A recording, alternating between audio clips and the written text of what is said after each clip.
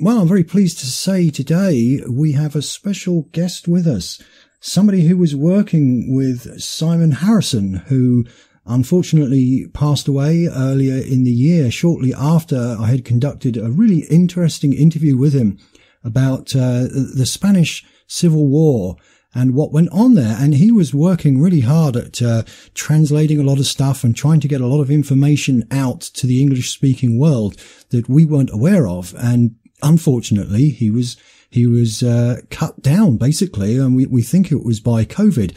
And recently I was contacted by somebody by the name of Didymus Sumydid to talk about this, because he had actually been working with Simon on part of this project, and he has a book that's being released. And I'm very pleased to say that he's come on the show today. So welcome to the show, Didymus. How are you doing? I'm doing great. Thank you for having me. Well, thanks for getting in touch with me. You were telling me that you were working with Simon. So how did that come about, and what was it that you were working on? It was just a confluence of interests. I don't know how I came across this book, but it's about the first revolution in Spain, the one that happened in 1931, rather than the elections and conflict which led to the Civil War that everybody knows something about. So I found this book, started translating it from Spanish, and then I caught Simon on Radio Albion and started to talk to him to see if I could get him to publish this translation in Europe for me, and also just to connect with him and work on those ideas together, because this book came out of Catalonia. He was living in Barcelona, and he's a native English speaker, so it would have just been a perfect matchup. But unfortunately, he passed away, and so I've got the book finished, and I should be releasing it in the next couple of months. What's the title of the book then? And you're the translator of it, yes? Right. It was written by a Catholic priest, Father Tusquets, and published in 1932, I think. And the title of it is The Origins of the Spanish Revolution. And what does it go into then? Because you said it covers things like liberals and communists and Freemasons. So what does it really get into? What are the finer details? So, Spain, coming at it from an Anglo English-speaking perspective, we're heavily influenced by what they call the Black Legend, and that's the rivalry between England or Great Britain and Spain, and Spain and other places too, like the Netherlands and that area, the long conflicts there. And so Spain got a really bad reputation for the Spanish Inquisition, for having barbarous troops, and for having barbarous colonial practices, killing natives, and all these other types of things. And the more that historians have gone into that later, they found out that a lot of it is either untrue or exaggerated. But that's the perspective I think that we come at it from in the English-speaking world. And so let me just interject here. I did a show with Dennis Wise on the Spanish Inquisition on Truth Without Radio, and that's exactly what we discovered, that the Spanish Inquisition was, in actual fact, it was pretty good. It was upholding moral values, and they didn't go after Christians. They went after heretical Christians that were breaking all the Christian rules and laws. It wasn't a persecution of Jews. It was going after Jews who were pretending to be Christian and who were using that role to subvert the Christians. And there were very, very few people that were killed. The torture was measured. They had limits to the amount that they could give. It was all up and above board. It was nothing like what we have been told. It wasn't horrific, really, in any way at all. It was just upholding biblical doctrine. So that's one way that Spain has been smeared over the years, and I know that Spain did really well in colonial times as well, conquering South America or discovering South America, and a lot of that.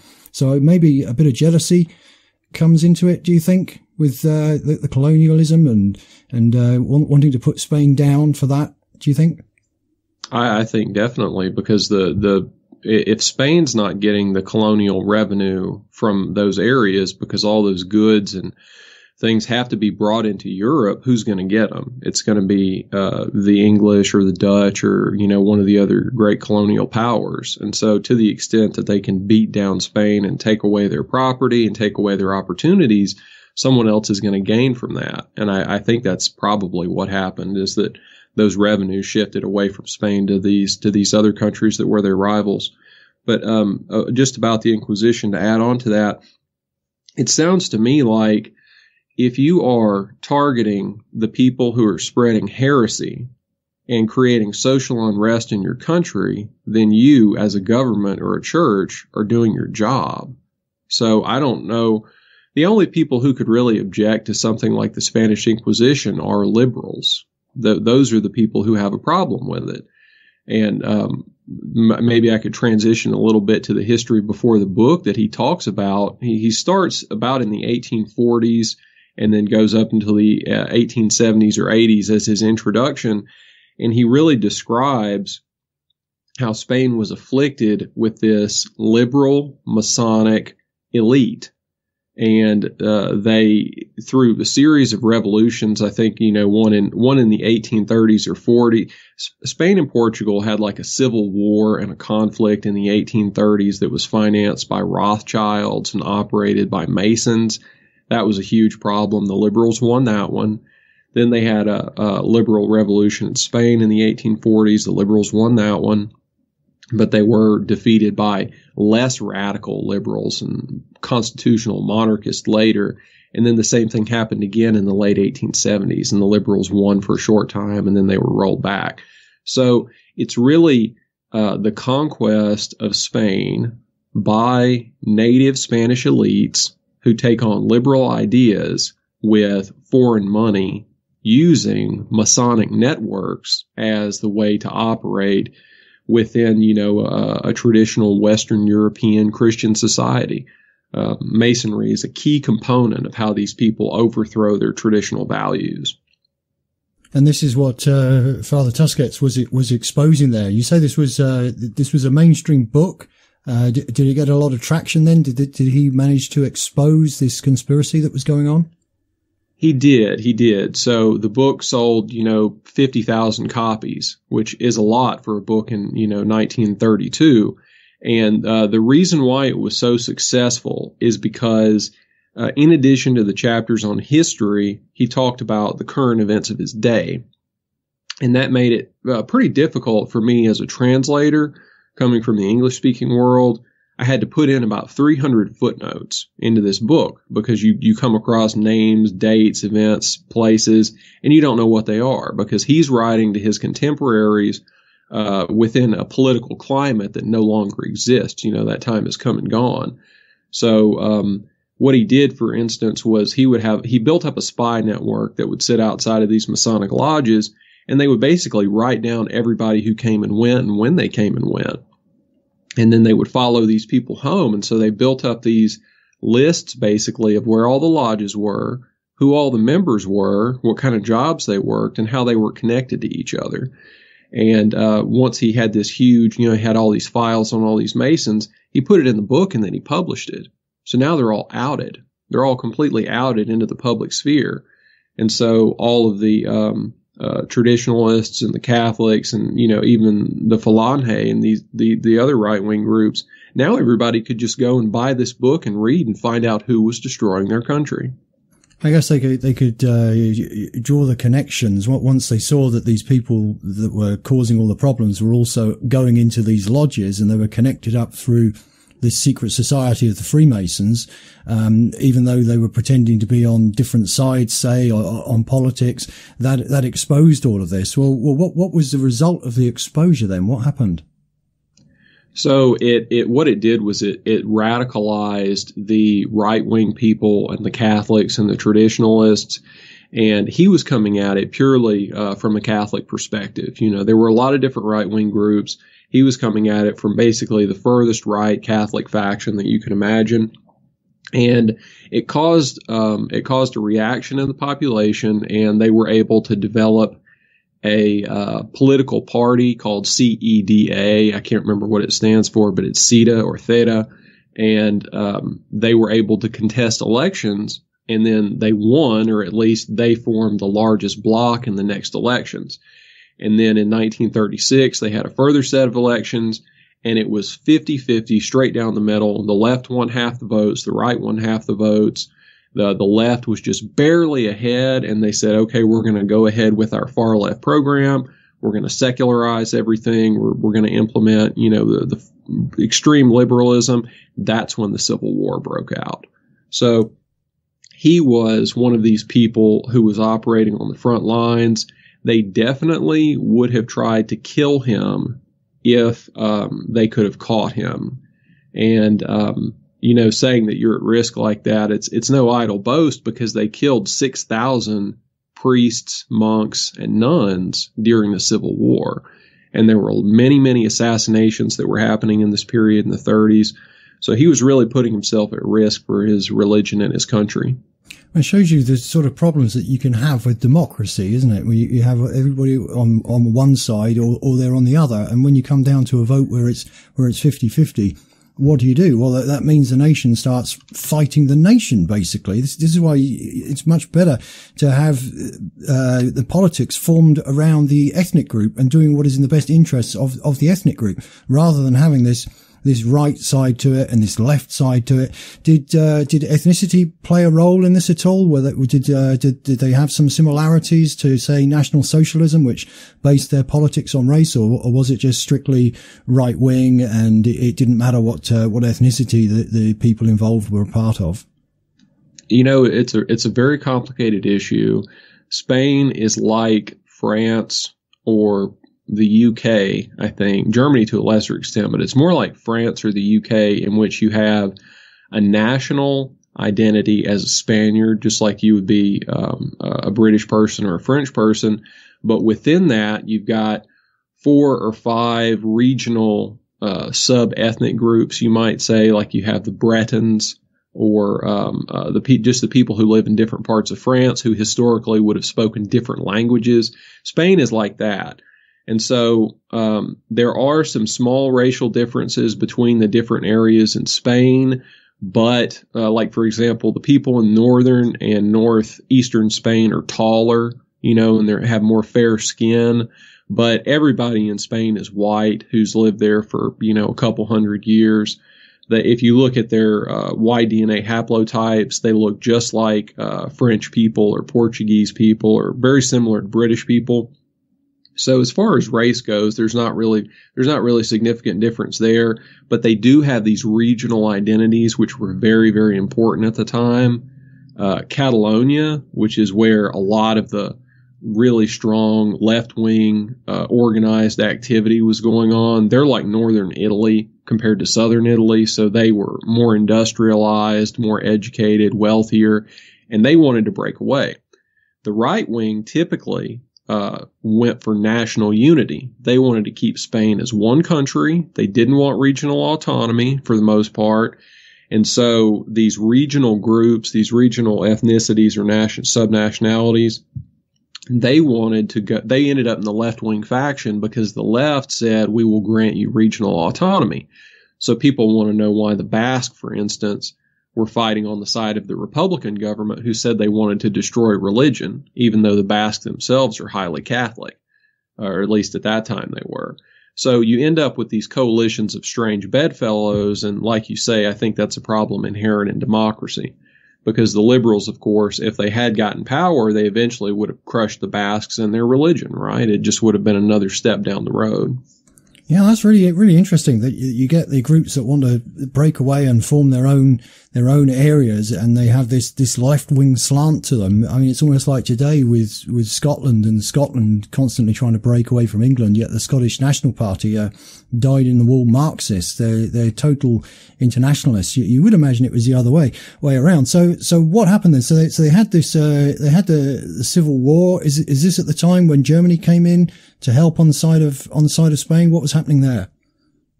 Yeah, so the book stops in 1932, and then we have all of these really interesting events from 32 to 36, and the Civil War starts, and then the Civil War goes from about 36 to 39, and pretty much all of the Carlism, which is the right-wing traditionalist Catholic regional military ideology and group, they get folded in to Franco's national conservative dictatorship. Same thing happens with the Falange, the Spanish fascists, for lack of a better term.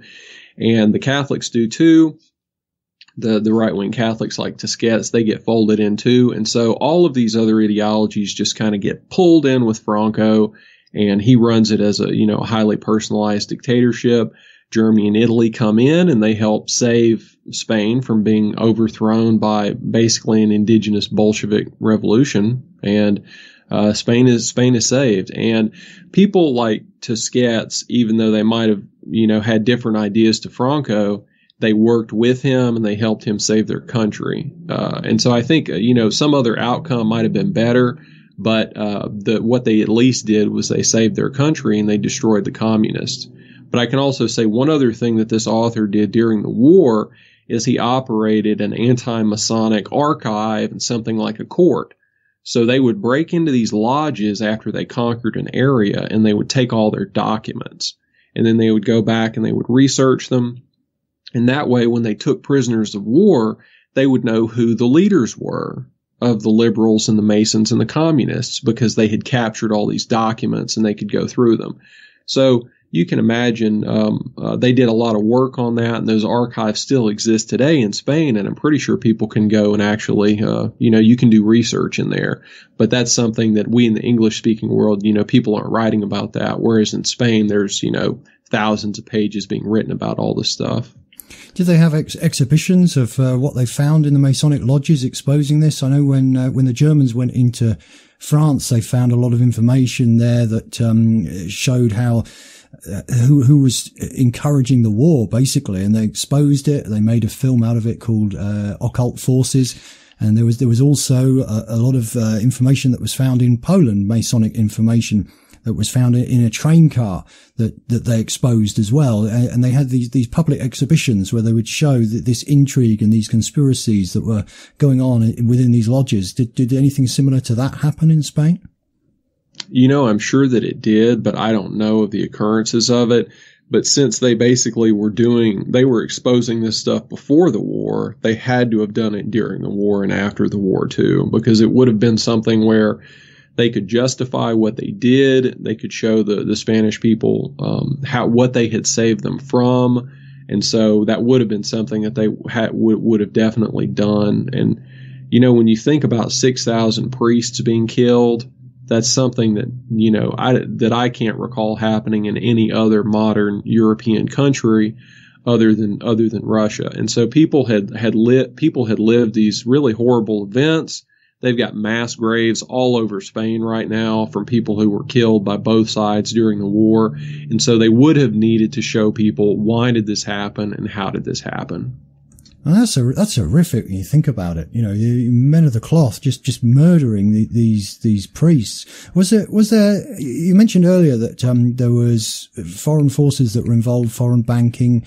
What was the international influence there? What was the foreign influence that was going on? How did they stand to gain from this, and what sides were they backing?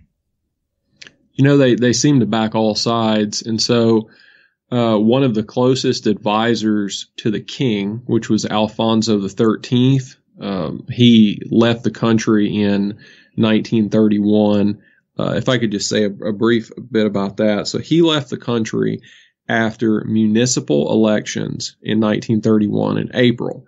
And so I've tried to find official election results from this, but the numbers you get seem to be different from every source. And so what I gathered from that is after this election, they basically destroyed the records, and people are, presenting different takes on it. But he left the country because supposedly the Republicans, the left, the liberals, edged out the monarchists in these local elections.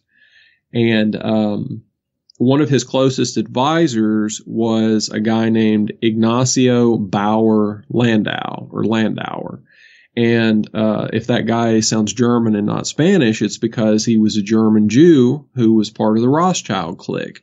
He was basically the local representative of the Rothschilds. And he was the guy who would be financing any of the monarchy's activities and making sure that the government got loans when it needed to get loans. And I'm sure that I'm absolutely positive that the king had at least one other major Jewish advisor, and these were some of the guys who helped usher him out of the country, perhaps prematurely. So these were some major foreign influences that were involved on that side of things, on, you could say, the right-wing side or the traditional side or the Spanish side. Whereas on the Masonic side, it's absolutely lousy with cosmopolitans, internationalists, Jewish financiers. There are some sections in the book where Tusquets talks about money being routed to anarchist revolutionaries, and this would be the Antifa of today, right? It's exactly who this would be, the really violent street people who are so far left they don't believe in any government at all, and of course they're just tools for people who believe in, totalitarian left government. But anyhow, those people were being financed through American banks and also through the Soviet Union. So basically, you would have rich Jews in America who would be funneling money into Spain through American Jewish branches of banks in Spain, but then also through the Soviet Union.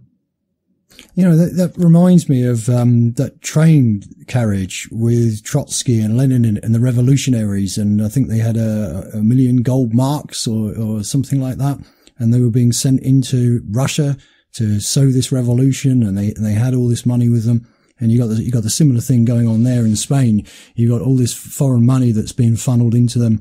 I also find it interesting that they still had these Jews that were influencing the monarchy. I mean, part of the protocols is to get rid of the monarchy. You would think that the monarchy would be wise to this. So the monarchy was on the right of this. The monarchy wasn't supportive of these liberal changes and communism then. They weren't. They occupied this weird position in which you can kind of think of it. There's so many parallels here to Imperial Russia. A really good study would be comparing these two revolutions.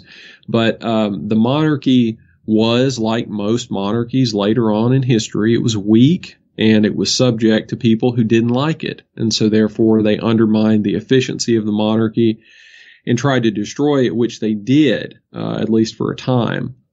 And so they had a dictatorship in Spain from 1923 up until 1931, basically just before the revolution. So the king, he would appoint one of his generals to basically run the country as a dictator.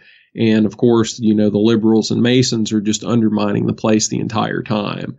So the worst people get expelled from the country. They sent the worst liberals and Freemasons out, who went just over the border to Spain and were plotting for the next 10 years.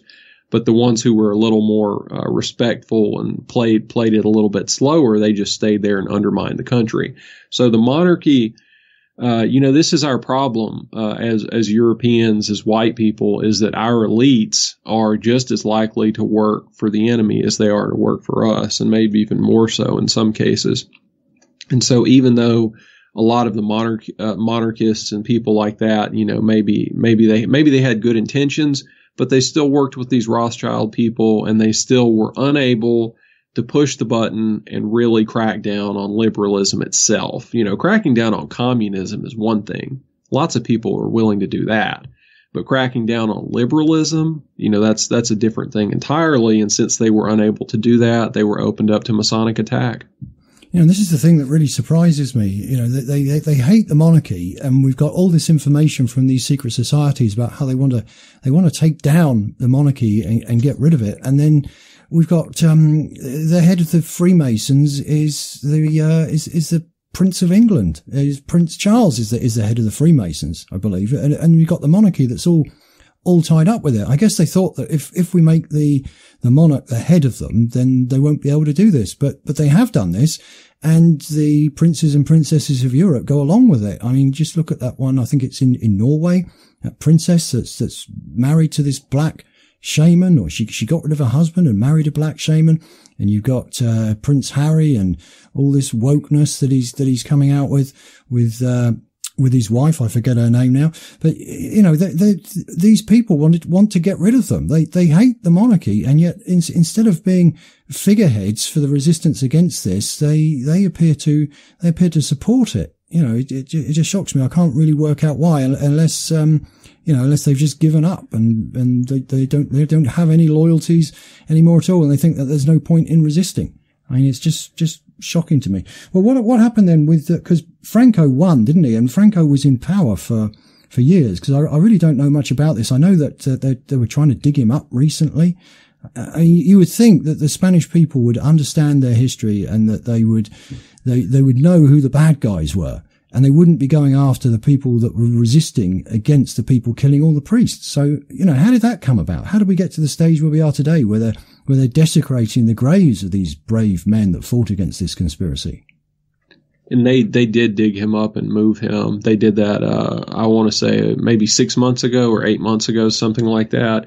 I'm not an expert on Spanish history, and especially the latter part of it, but from what I've read, basically, Francisco Franco and his people, after they won the war, they didn't kill enough people. They did not kill enough traitors. And, that might sound like a tough thing to say, but, again, how many people died during the Civil War, and how many people were murdered, like those 6,000 priests by these extreme far left, radical, communist, Freemason, these type of people.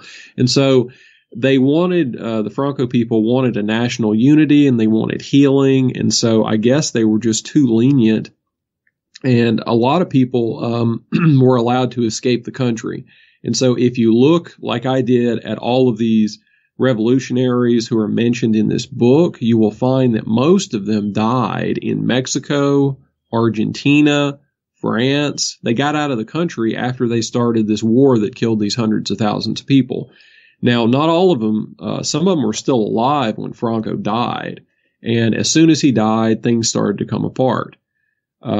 They started to move towards liberalism, and the Social Democratic Marxist Party came out of the woodwork. The liberals were being financed by the United States and the other European countries. And Spain immediately got pulled into the orbit of the EU and NATO. They started to sell off the national industries that were in Spain. Like, they had an indigenous auto manufacturer that they worked with Fiat.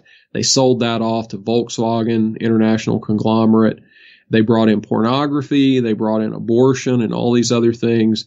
So the Franco failed in the sense that even though they won the war and they kept things together until the mid-1970s, he didn't create a long-lasting political group, like a National Socialist Party or a Fascist Party or something like that. And he didn't turn it over to the Catholics either. And so once he died, there was really no one to take over, and they just had a military clique rather than politicians who knew how to fight these people. So there was a power vacuum. Yeah. And they kept it together for about 2 years after he died, but it just, it totally fell to pieces.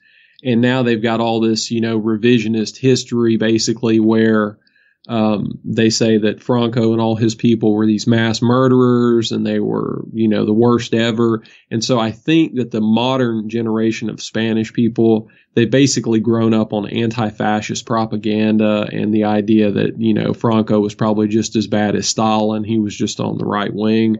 And so that's, I think, where we get the modern direction of Spain. And, it's really unfortunate because all those people died. They won the war.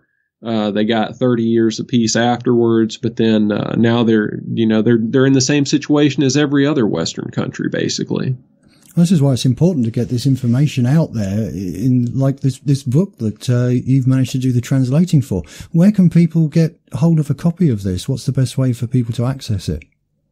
I'm gonna sell it myself, I think, because going through Amazon and all those other groups is, they'll either ban you once they figure out what's in the book and if it's moderately successful.